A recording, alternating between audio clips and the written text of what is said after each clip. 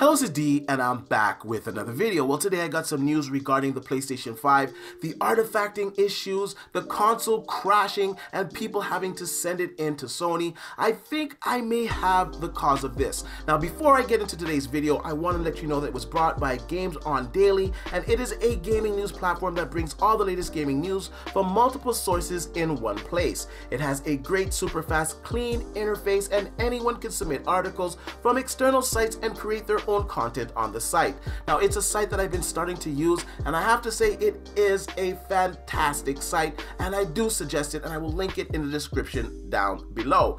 Now, today I really want to get into these PlayStation 5 issues. Now, both of these next generation consoles have been out for about 2 weeks now. We are getting some issues on the Xbox Series X. It doesn't really seem to be associated with the hardware. It does seem to be a software thing. So hopefully in time the developers will patch this, or Microsoft will just issue a system release that will fix some of these issues. Now, on the PlayStation side, we are seeing some hardware issues with the PlayStation 5. Now, many users have reported that their system bricked and they had to send it in for Sony in order to get it repaired. We're also seeing a host of users posting their games artifacting on the PlayStation 5, or their system just completely shutting down, and in order to get it running again, you had to rebuild the database. Now, today Gamers Nexus did a thermal analysis on the PlayStation 5. Now, Gamers Nexus is the top of the food chain when it comes to these type of analysis. Now, he usually does most of his testing on the PC architecture, but with the console's popularity, he is also covering the PlayStation 5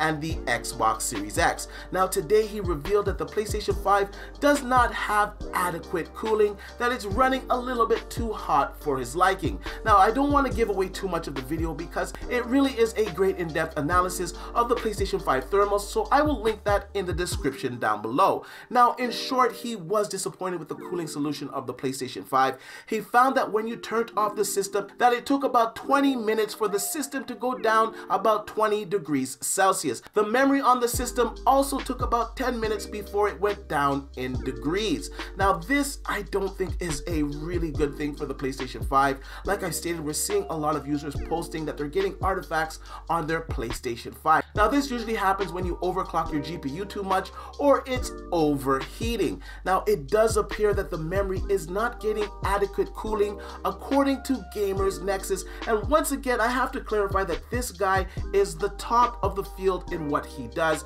He is unbiased, so you guys can say whatever you want to say about me.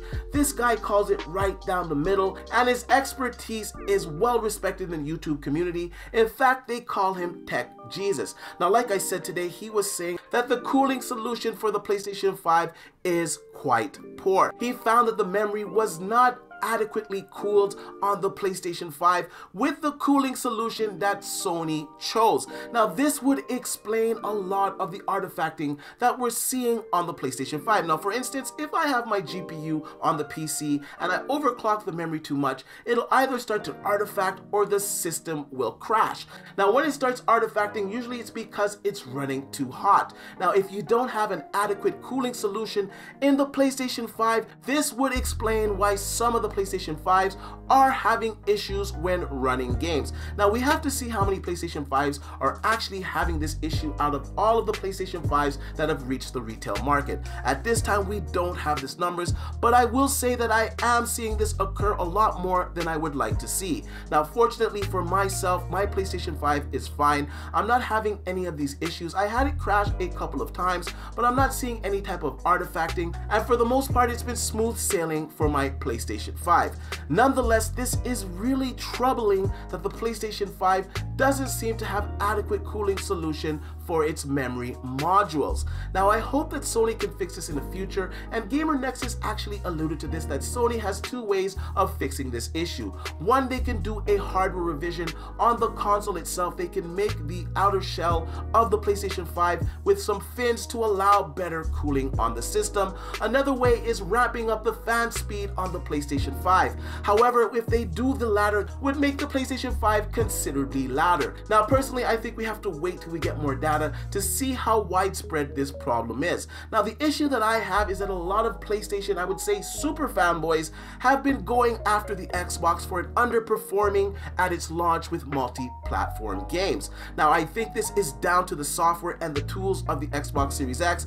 Obviously, it is a more powerful system than the PlayStation 5, but right now it is not performing like that. However, the PlayStation guys came out in droves and they really were going hard at the Xbox Series X. However, with all the reports of the PlayStation 5, you don't really hear any of these guys talking about it. Now, the fact that Gamers Nexus has done a thermal analysis on the PlayStation 5 and has concluded that it does have a poor cooling solution, I think that this problem can no longer be ignored. Anyways, let me know what you guys think about all of this. Are you having any issues with your PlayStation 5? If you are, let me know in the comment section down below. If you think this is just a small margin of consoles that are affected by them overheating or crashing, also let me know in the comment section down below. And like I usually say, please like, share, and subscribe to the channel, and I'll see you guys on the next one.